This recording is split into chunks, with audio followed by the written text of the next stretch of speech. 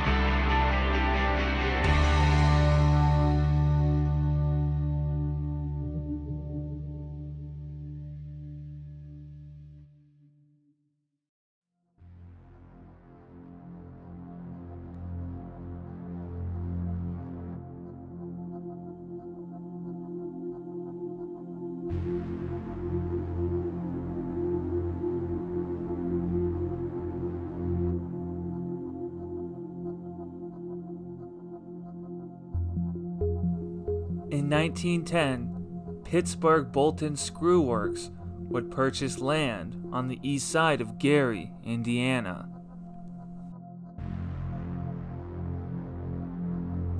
Two years later, in the summer of 1912, Gary's Screw and Bolt would open.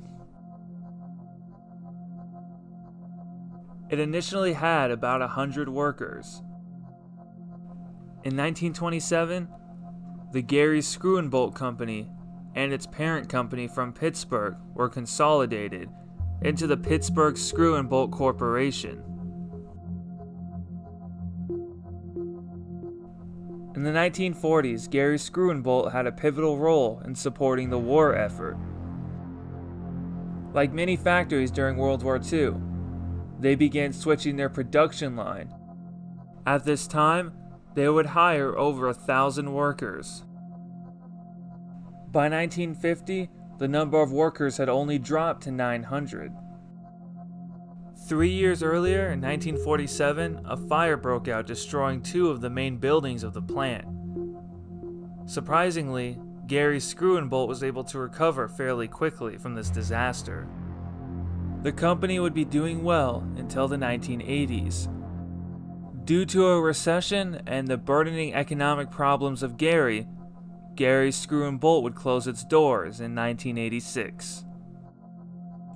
But that wouldn't be the end of this factory.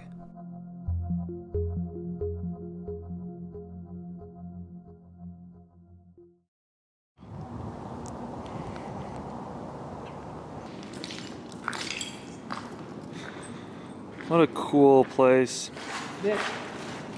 Beautiful industrial architecture.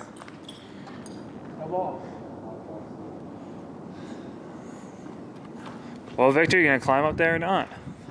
No, Nick's doing it.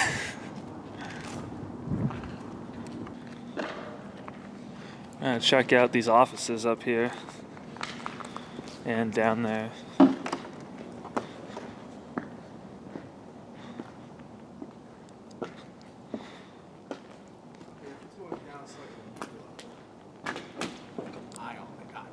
It's fine.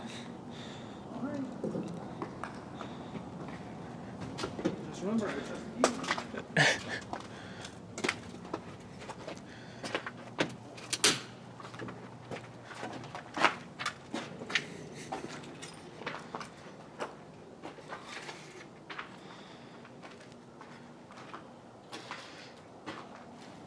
You know, Caleb, I don't think this place is open for business anymore. It seems like they closed it. So as you can see, there's a bunch of piles of clothes here. I'm cutting his seatbelt off the car. Look at this place.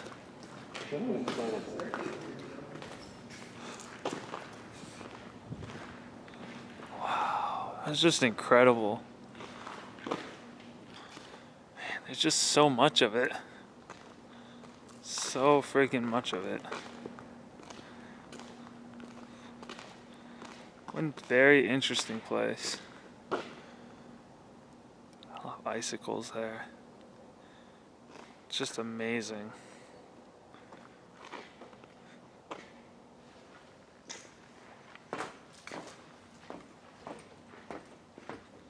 Some heavy machinery down here.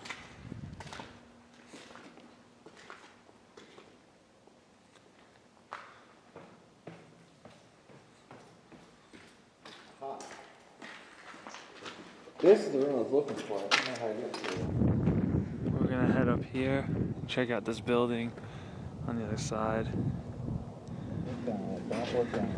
It's only like 2 stories. To quote my Packard video, I don't like heights. Victor's getting more shots down there. This is that bridge that we saw. This is a cool area. There's an elevator all the way down at the end. Look at this.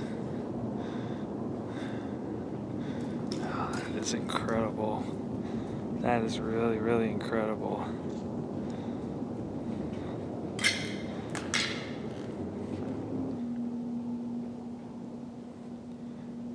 Here's this area, the other building. We're going to continue on for the rest of this floor in the factory.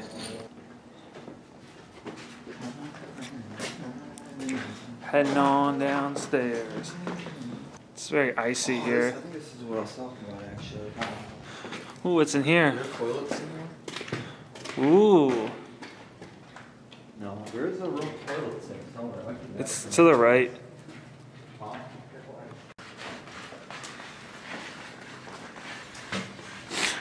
Ooh, what's in here? Oh, an old latrine. A lot of ice on the ground. But I'm gonna take a good old-fashioned Carolina look-see here, see what's in here. Ooh, more washing stations. Wow. Hey guys, that mannequin right there is Legcellent. Get it? Legcellent? You're really holding back your Yo, what that pun cost you, arm and leg?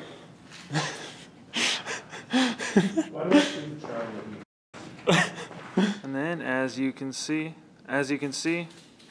these stairs lead back down. Now we go down the stairs and we're back over to the main area. Wow.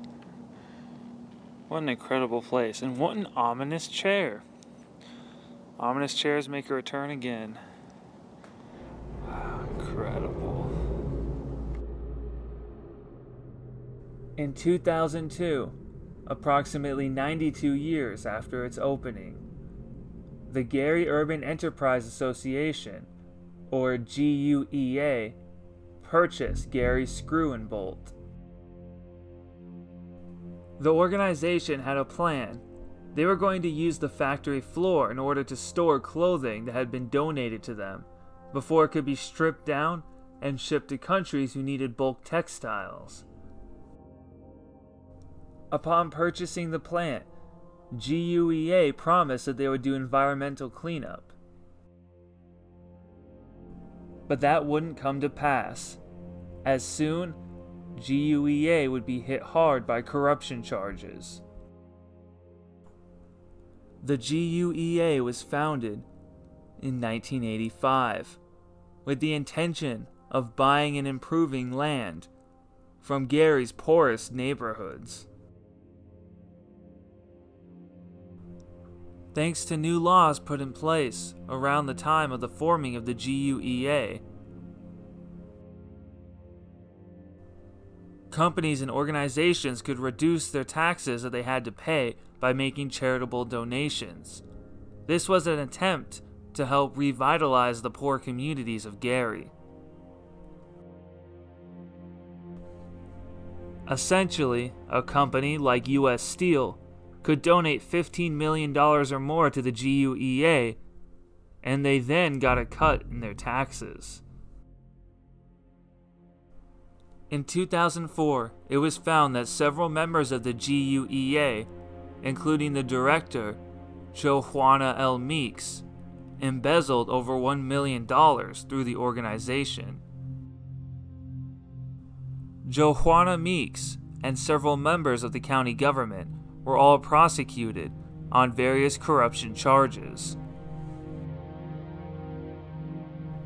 GUEA would collapse in 2007, and Gary Screw-and-Bolt would once again become abandoned.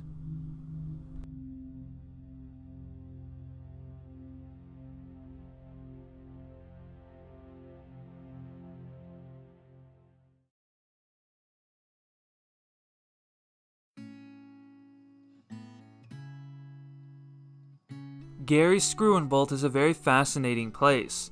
It's had a large impact on the communities of Gary, Indiana, even long after its abandonment, and it will never be forgotten.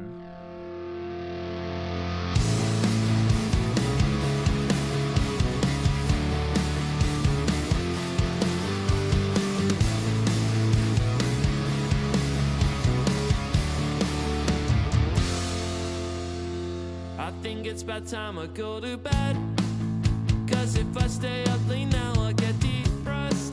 I say that like it hasn't happened for the most of today. Hope it all just goes away if I put my hood up and stay inside.